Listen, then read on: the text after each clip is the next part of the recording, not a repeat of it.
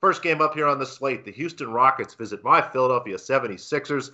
The Sixers, huge favorites here tonight, minus 13.5 points at home, minus 900 on the money line. The total sits at 226.5. And Chris and I have the same bet. And Chris, do you want to talk about it, or should I go first?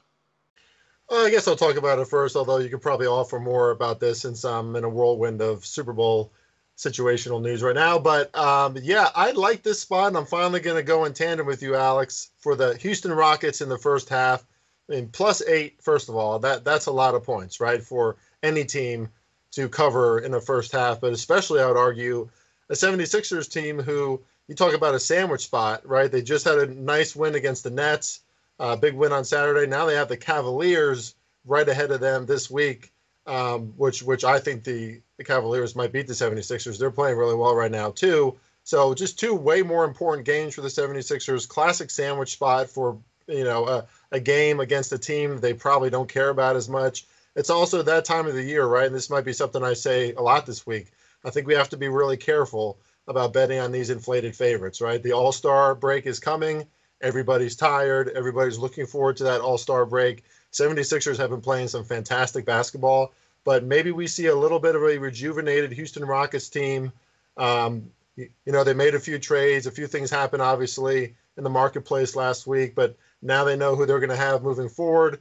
No more Eric Gordon, I think, makes a big difference, but I think this is a young team, exciting team that can at least keep things interesting tonight against the 76ers, who, again, probably don't care as much. So first half +8 for, we have to say, Alex, one of the best ATS teams in the NBA, the Houston Rockets in the first half. I'll take it.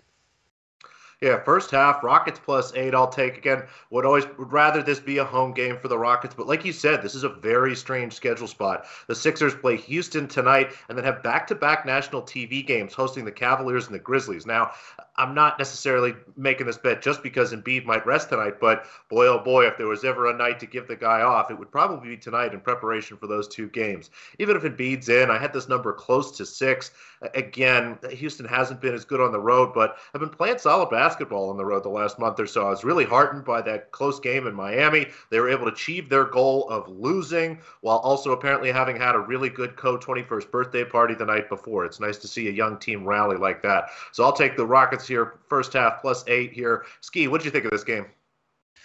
Well, I'm going to be going with the total on this one, and I'll start with the system, and it pretty much just says the amount of points that the home team is averaging, plus the amount of points that the opponent is allowing on the road is way greater than the total that we're looking at today, greater than by double digits. So it's saying that this total is pretty low for a reason.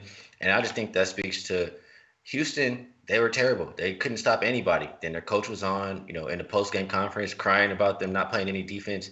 And they seemed to respond in a way where, you see them at least trying and getting a little bit better. They were giving up 153 points, I think, to I forget who, 153 points, then 140 points, then 130. Then that game that you just mentioned versus Miami, I think they only allowed 97 points. So if they can keep up that effort and you combine that with a Sixers team who's pretty solid defensively and is playing at the slowest pace in the league the last 5 games, I like it to stay under the total of 226.5. It's come down a couple of points, I think, from the opener, and for good reason.